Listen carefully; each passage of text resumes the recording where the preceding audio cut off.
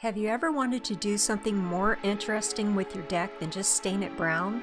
That's what I wanted to do.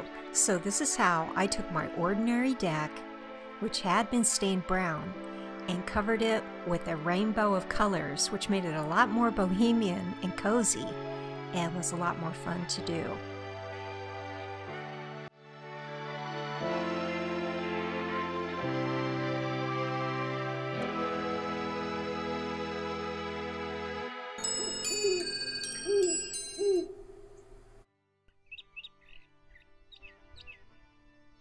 If you want to do this too, I would recommend starting with some Oops paint, which are cans of paint that have been returned for a really good price and have a lot of interesting colors. Then get yourself some crafts paints in these small bottles. Any color you like will do. Then, using a scraper, clean off a section of your porch, get down into the cracks, and remove any twigs or dirt. Sweep as you go. You don't need to power wash to do this kind of painting, because this kind of paint will absorb any kind of grit or small amount of stains, and you'll never see it again. What I did with a can of Oops paint is wet the surface in large patches, usually along one plank. Then I took my crafts colors and I squirted it right into the wet paint. Then I was able to get a pretty thick coating of paint, which I worked along the plank, and I worked into every little crack and crevice that I could. This was a nice thick coating, and with a good varnish on top of this, this will last pretty long. If you don't like it, however, just don't varnish it. It will wear off very quickly, because this is not meant for exterior paint jobs. This is really more of the kind of paint you would use for interior. So it's very important to use varnish later.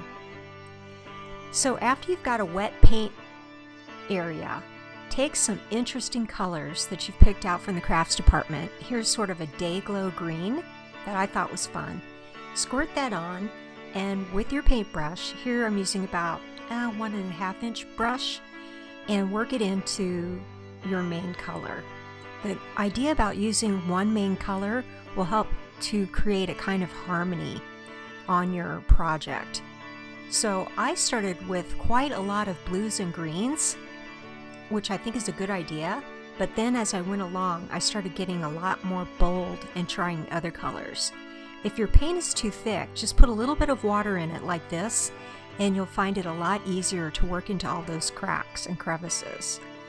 I found that painting with this kind of paint did a lot to stop any areas that were prone to rot, which was a really nice bonus. I also found that painting on vertical areas lasted a lot longer than these horizontal areas.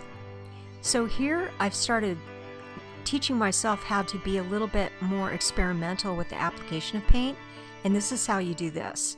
You can just pat it on, you can splash it on, and you can work it into some of the other areas that you've already covered, and think of it as kind of like a way of doing abstract painting or impressionistic painting. Here I've started using a scraper, and I recommend doing this if you like the look of distressed or shabby chic paint finishes. This is a good way to make it look like reclaimed lumber, and you can work it over another color without making a third color.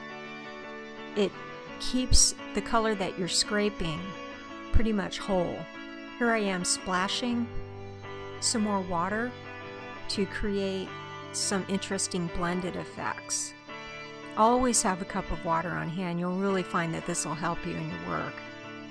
Here I was using some bolder colors. I do recommend that you give yourself permission to use some interesting colors and even metallics.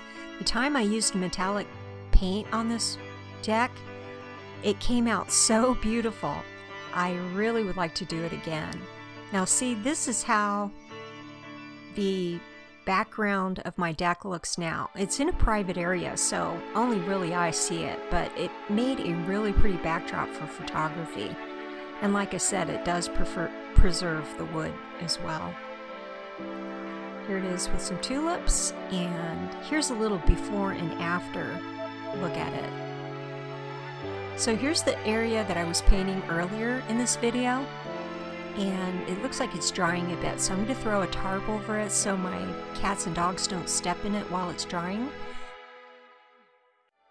And here it is, dry and ready to be varnished, looking great.